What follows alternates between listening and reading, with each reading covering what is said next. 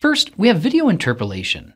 Video interpolation allows us to predict missing video frames given both previous and subsequent frames.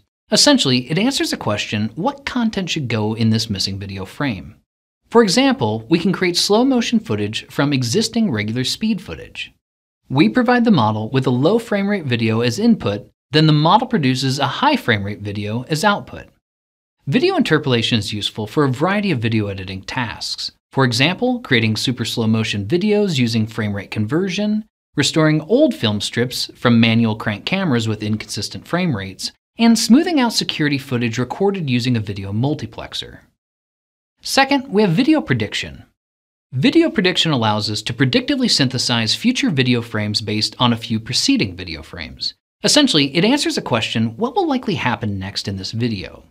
For example, given 10 frames of this golf video, we can predict the next 30 frames.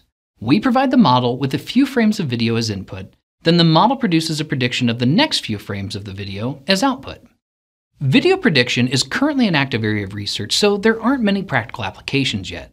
However, as you can imagine, this tool will likely be quite useful for a wide variety of video generation tasks in the near future. Third, we have video transfer, also known as video-to-video transfer. Video transfer allows us to synthesize entirely new videos from more simplified input videos. Essentially, it allows us to create entirely new videos from scratch. For example, we can use a semantically segmented video to produce a completely new video from scratch.